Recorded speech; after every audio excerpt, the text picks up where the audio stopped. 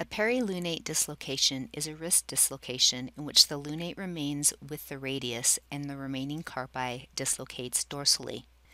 The scaphoid and the lunate remain stable, but the scaphoid fractures and the other carpi dislocate.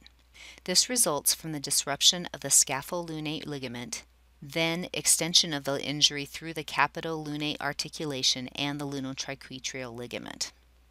Mechanism of injury is Fuchs with wrist hyperextension. There will be generalized wrist swelling.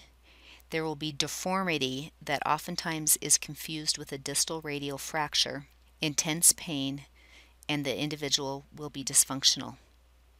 Both a nerve and vascular assessment should be performed. Diagnosis will be through an X-ray, and it will show that Galula's arc is disrupted.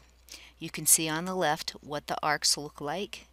On the right, you will notice that the bones tend to be a little bit more jumbled and you couldn't create arcs.